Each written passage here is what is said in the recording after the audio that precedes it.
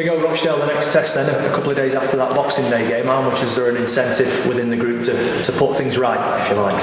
Yeah, definitely. I think it's a great opportunity to put things right from Boxing Day. Obviously it was a disappointing day for everybody, but we're back at home obviously Thursday night, and we need to bounce back.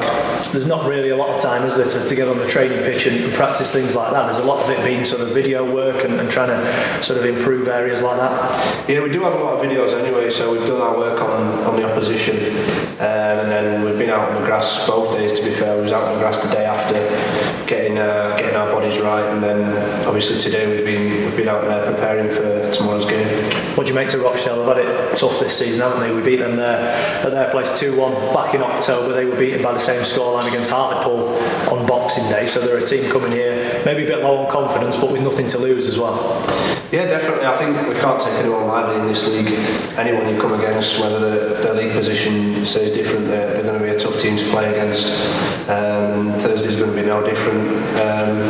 So we need to make sure we're on it, and we start the game really well. You're a player whose energy levels are one of your biggest assets, aren't they? You're able to get about the park with no real struggle at all, but does it even test you at this time of year when you're having to go sort of back to back within a couple of days of each other? I struggle usually the day after a game, which is just normal.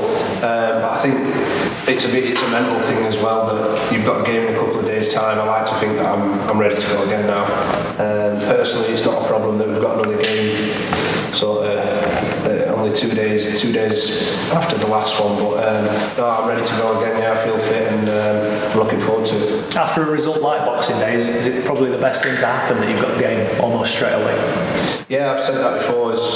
When the games come thick and fast like that, you can put the last result right, sort of put it behind you. So the fact that we've got a game 2 days later is a good thing, and hopefully we do put it right. I haven't had a lot of home games recently, have we, for one reason or another? The last one almost a month ago against Walsall, given that the Harrogate postponement. Is there a sense that getting back here may enable the team to start to put a run together?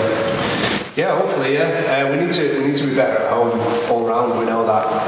That was an aim in the summer, that we want to obviously be good at home and win a lot of games, and it's not quite gone that way. But obviously, as the new year's coming round, we need to start picking our home form up, and hopefully that starts against Rochdale.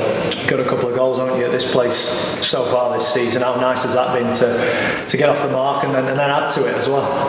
Yeah, it's great. It's great playing at home. I love playing here. It's a great ground, and I always like the home games, and obviously getting a couple of goals in front of that end there has been great, but hopefully I can add to that as well, and starting Thursday would be nice. Yeah, big chance to round off 2022 with 3 points, isn't it? Yeah, definitely.